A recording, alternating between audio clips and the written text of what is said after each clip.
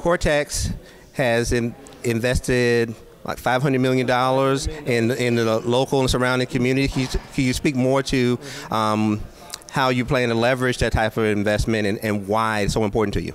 Yeah.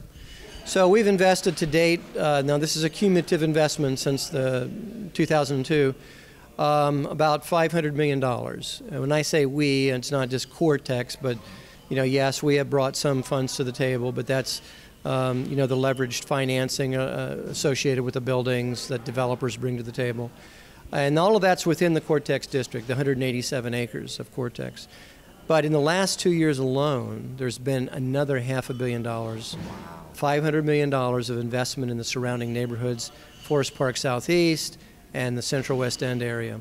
Now, I can't say that all that's directly attributable because of what we're doing in Cortex, but a lot of it is, and also with the investments that BJC is making in their campus renewal project, $1.5 billion investment over the next decade. So when private entrepreneurs on the real estate side look at that, they say, wow, this is a hot place to be, the jobs are here, there's significant investment in the infrastructure, and then they make their investments, private sector investments. So basically, we're looking at $1 billion of development that has happened between Cortex in the last 24 months in the community, and I would expect there to be another almost $2 billion more in the next decade. Great, great. This morning you spoke to the MVF as our keynote. You did a wonderful job. I appreciate it. One word that you used a lot was inclusion, and you described several projects that are going on. Can you talk specifically about the Square One boot camp that is graduating soon? Yeah.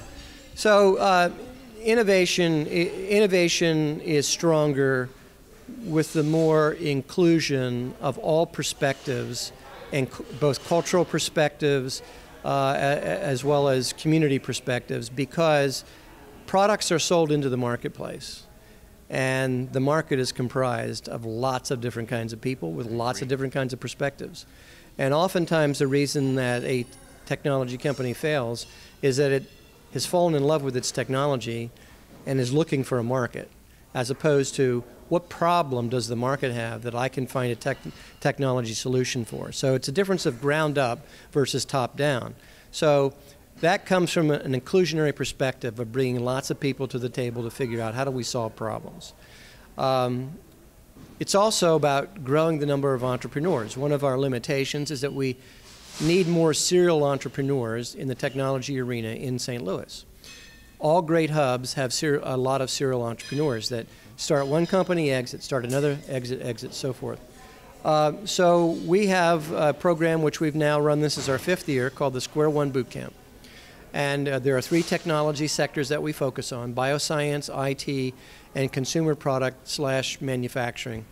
And we had 38 new entrepreneurs that started in September.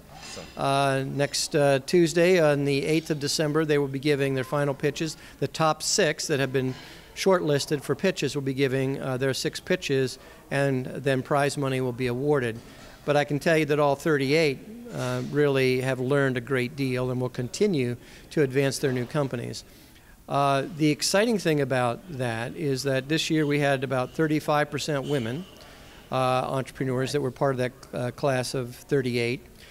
We had 13% African American, 7% Hispanic, and about another 16 or 17% Asian, East Asian, and Middle East entrepreneurs. So again, a nice cross-section, male, female, as well as racial distribution. That's the strength, I think, of an innovation community. That's what the urban environment is all about. It's not about homogeneity. It's about it's about that wonderful mashup of different people with different perspectives. That's what creates a strong innovation district. That's what we're trying to promote. Great. Dennis, it's been a pleasure. Thank you so much for taking time to speak with me, and I look forward to seeing you do great things here in St. Louis. Thank you. Appreciate it. To learn more about MVF, visit mvfstl.org. MVF. Connect, discover, grow.